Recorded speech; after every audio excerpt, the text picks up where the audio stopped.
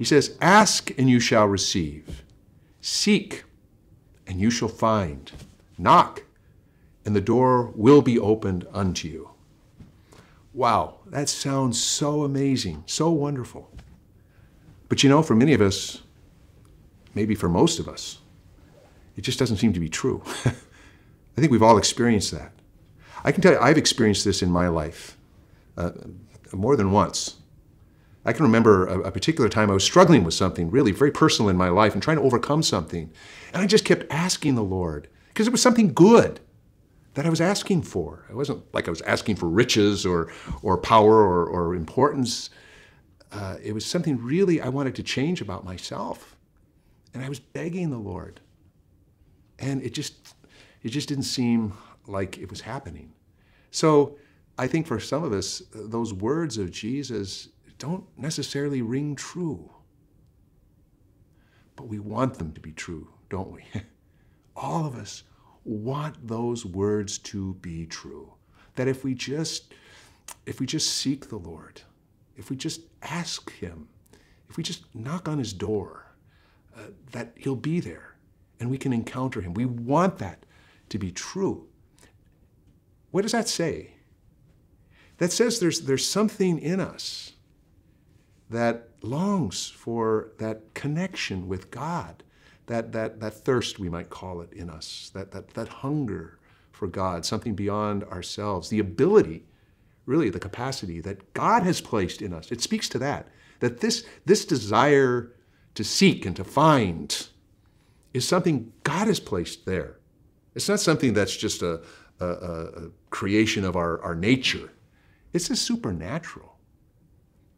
Out of his love, God has planted that desire for him, which is our ability to know him and love him. And his calling to us, his reaching out to us. That desire in us, that desire for us to want what Jesus said to be true, is from God. And it speaks to our capacity for God, our ability to have a relationship with God.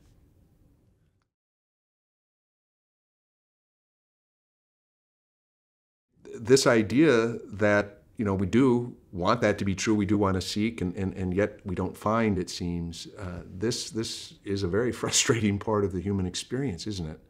But we have to realize that if you want to call it a failure, or our inability to achieve that isn't on God. That's on us.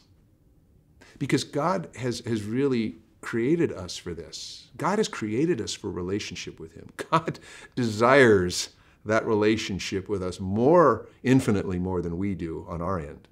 And so if it isn't happening, if we're not making the connection, if you will, if we're not having that relationship, if we're not finding the God whom we seek, that, I hate to say it, that's kind of on us. And we have to look here. We have to look inside and what are the obstacles that are in the way? Because those obstacles aren't on God's side of things. They're on my side. And I know I've put up obstacles to that, my own selfishness, my own desire to yeah, I want God, but maybe I want God on my terms. I want God, but I don't want to give this up, or I don't want to give that up, or I want it to be this way. I've spent a lot of time in my life, quite honestly, sort of deciding for myself what this relationship should look like and how I want it to be and what's going to be comfortable and meaningful for me or is going to make me satisfied or happy. And that's just kind of foolish, because it's so limiting. It's so limiting for what God really wants for us. I think one who really got this was St. Augustine. St. Augustine I think is a fascinating man, a fascinating historical figure in our faith, in our church. Because, Augustine lived a pretty dissolute life in the world because he was looking for things in the world. He was searching. He was seeking. He was trying to find. He was trying to find meaning and purpose in life. And gosh, he spent so many years looking for it in the wrong places. We had that great country western song some years ago, right? Looking for love in all the wrong places. That was Augustine. But he finally found really the fount of all his desire the one who planted that desire in him. In fact, his famous quote from his Confessions is, you have made us for yourself, O God, and our hearts are restless until they rest in you.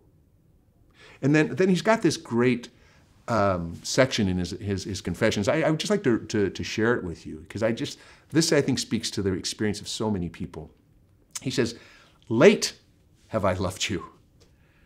Beauty, so old and so new, late have I loved you. And see, you were within, and I was in the external world, and sought you there. And in my unlovely state, I plunged into those lovely created things which you made. You were with me, and I was not with you. The lovely things kept me far from you, though if they did not have their existence in you, they had no existence at all. I love this part.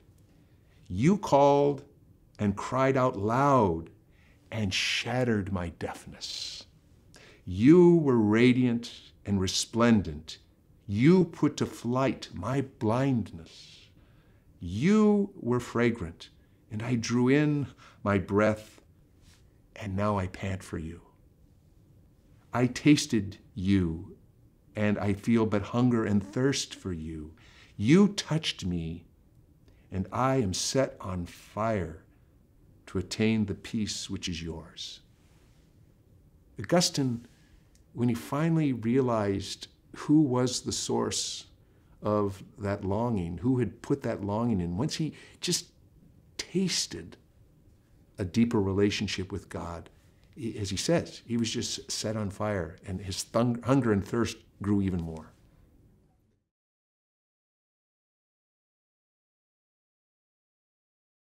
I think the modern person, the person living in this world right now, puts up a lot of resistance and obstacles to this search, and maybe not consciously. I don't know if there are many people who are genuinely seekers, if we call them that, who say, I don't really want God. I don't really want to find him. I don't really want to find what God might have to offer. So I don't think there's like an active resistance, perhaps, but there is resistance because things get in the way. Our attitudes get in the way. Our attachments get in the way.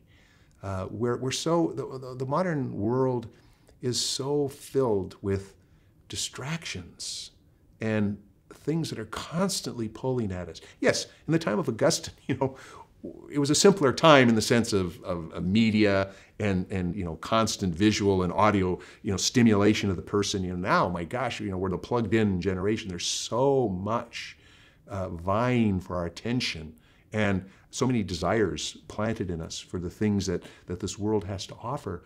But all that stuff, even for Augustine, it just gets in the way of us looking beyond that to what is the real source of our longing. Because I think most of us, if we ever get to that point where we think, I've got it, I've grasped the golden ring, if you will, and then we realize just how elusive that really is and how it can be lost so easily. Or we think we have it, and then, no, there's just still something more. What is it? What is it?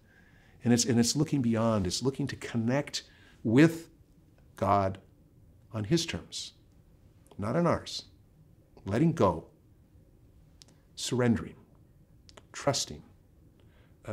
That's what gets to that deeper level. When we try to put conditions on it, and I'll have God on my terms. God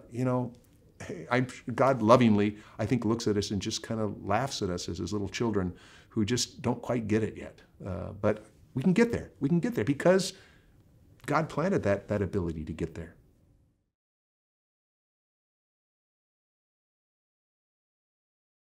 There's a famous poem by Francis Thompson that, sadly, I find more and more people aren't as familiar with. It's called The Hound of Heaven. And God is represented as the hound of heaven, the hound from heaven, who's searching for us, who's hunting us. And I think that speaks to us about the fact, well, if God has to hunt for us, that kind of implies that we're running away. We're trying to escape, perhaps in some way, what a full relationship with God is really going to mean. What it's going to cost me. We fear that. And that's the tragic thing. We fear the cost, perhaps, of having that deeper relationship with God, of really committing our life to Him, of giving Him our all. We fear, I think, what is it going to cost me?